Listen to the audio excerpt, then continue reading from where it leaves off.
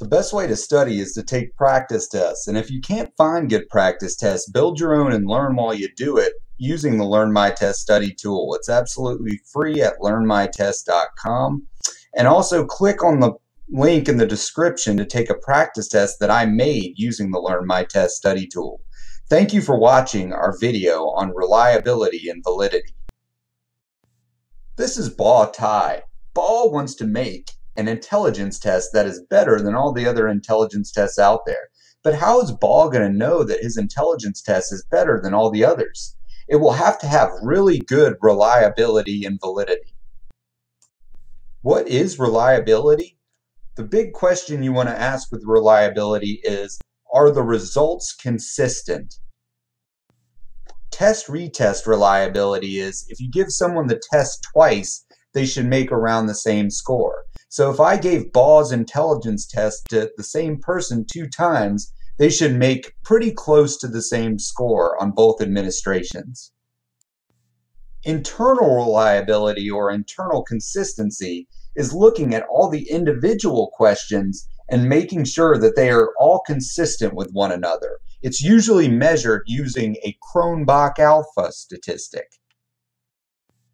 Validity is the test measuring what it's supposed to measure? Criterion validity is the test indicating outcomes that it's actually supposed to indicate? For example, if you have a job selection test, does the job selection test actually predict job performance?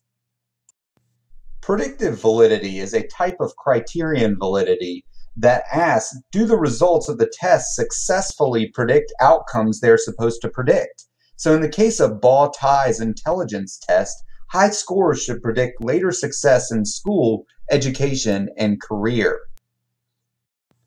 Concurrent validity is similar to predictive validity, except it's not predicting anything. It's relating it to outcomes that are available when the test is being taken.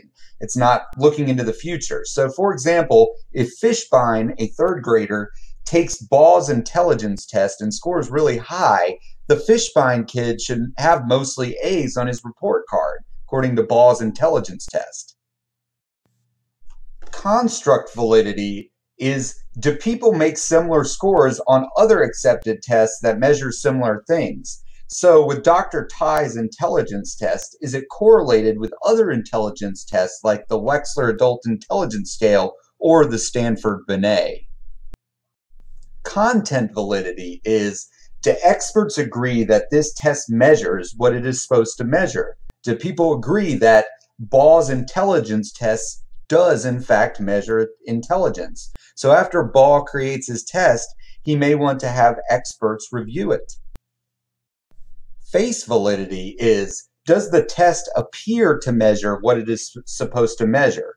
So for example, if the Fishbein kid takes Ball's intelligence test and says, yeah, that really seemed like an intelligence test, I'm not surprised, then it should have good face validity. However, a good example of face validity is when students complain about their teacher's test that they give them, and they say that it doesn't really assess what they learned in class. That's an example of students that didn't think their teacher's test was face valid.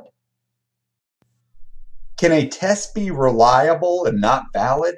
Yes. If a test is reliable and not valid, then it is likely measuring something in order to get reliable scores. However, since it's not valid, then it's not measuring what it should be measuring or what it was designed to measure.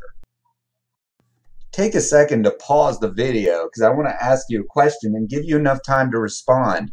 Do you think a test can be valid but unreliable? The answer is no. A test cannot be valid and unreliable because if the scores are not consistent, they won't always be valid.